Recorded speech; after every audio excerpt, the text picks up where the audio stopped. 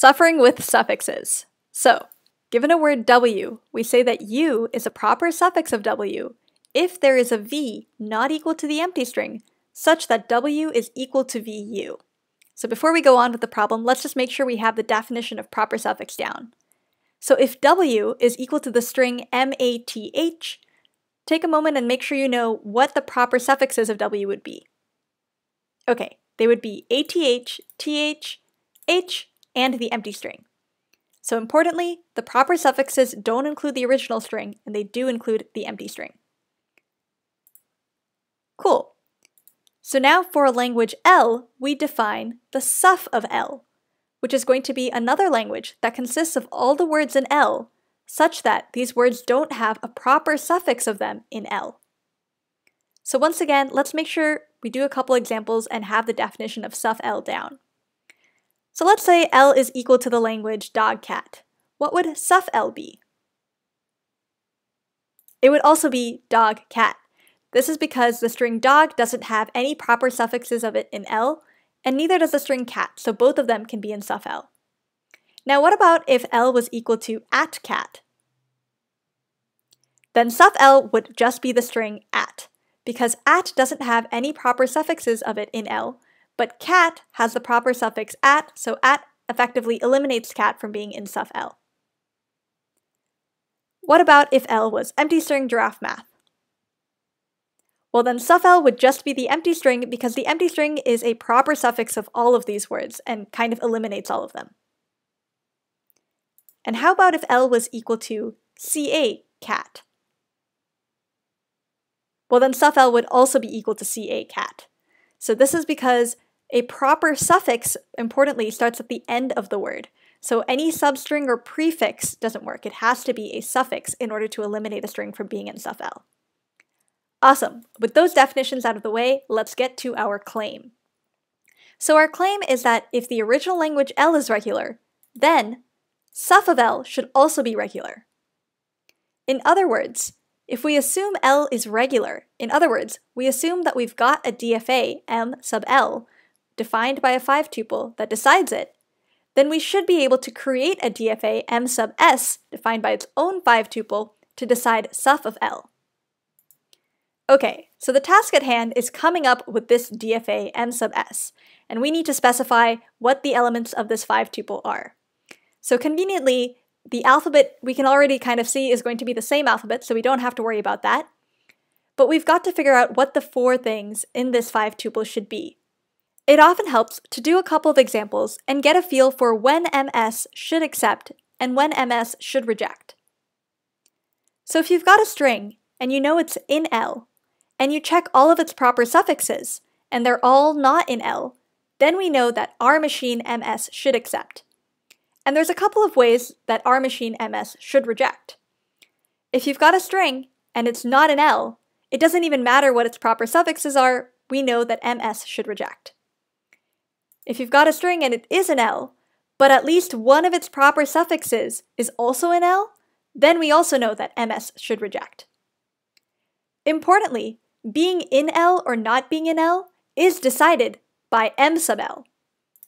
So this makes it really clear that there's a nice relationship between when ML accepts and rejects and when we want our new machine MS to accept and reject.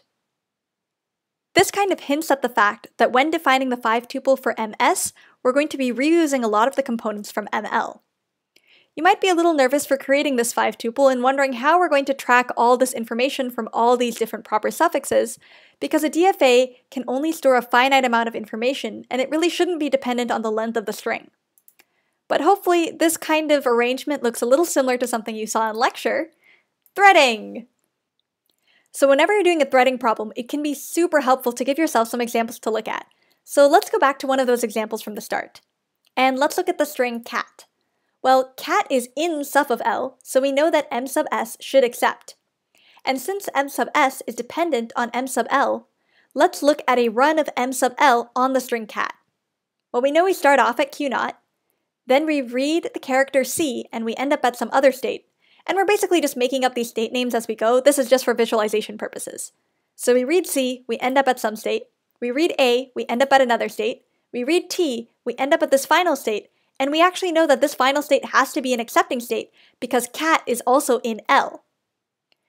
Additionally, we also want to run m sub L on all of the proper suffixes of cat.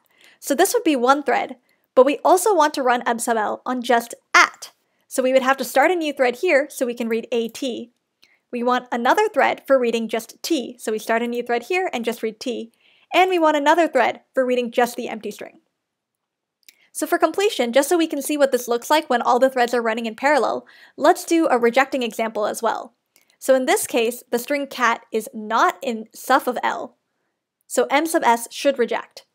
So in our first thread, again, we start off at q naught, and this thread is essentially the same as before. But as we read C, we have to open up the new thread. Then we progress both of these threads forward, and we open up a new thread. Then we progress all three of these threads forward, and we open up a new thread. And importantly, because one of the proper suffix threads was in an accepting state at the end, that's why m sub s should reject. So let's take this example and keep it to the side for reference so we can get back to our proof. Hopefully with the intuition we've gained from doing these examples, we can now formally specify our 5-tuple for the DFA m sub s. So this means we've got to specify a new set of states, a new transition function, a new start state, and a new set of accepting states. Let's start off with q sub s, the set of new states. Going back to our example, each state is just whatever information you're tracking at a particular point in time. So our start state is this. Then we transition to the next state, transition to the next state, transition to the next state. At each point in time, we can see that each new state consists of one old state and then a set of old states. So in notation, that means q sub s is going to be the set of old states cross the set of sets of the old states. In other words, q cross the power set of q. Next is our new transition function, delta sub s. This is often the trickiest part, and it can really help to first write down what the domain and codomain are.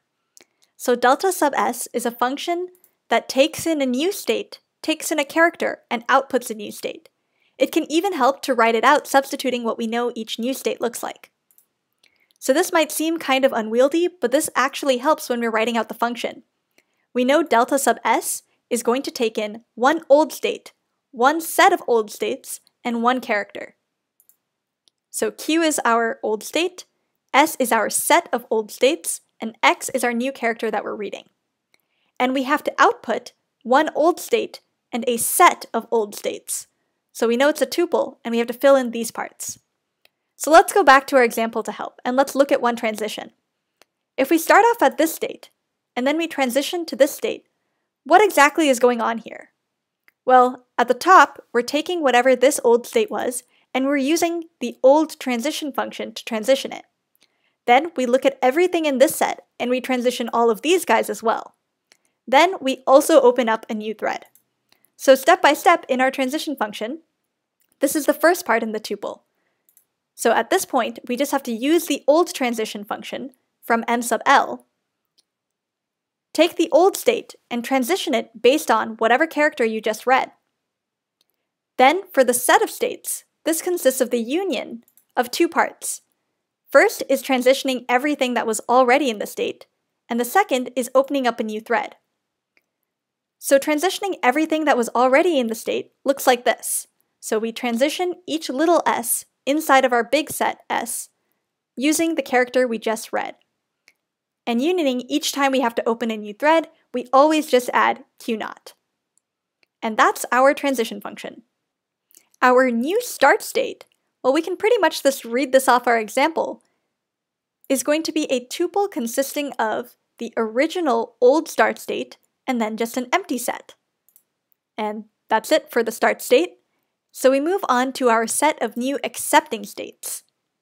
So this is going to be a set of new states, each of which consists of the tuple of an old state and a set of old states under certain conditions. The conditions being that the first state has to be accepting, and nothing in the set of old states can be accepting.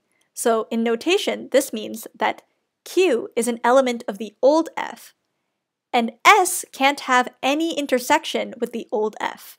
In other words, the intersection between them is the empty set. So with that done, that is our entire 5-tuple. So this, along with the verbal description of what's going on here and what the logic is, would be your completed proof.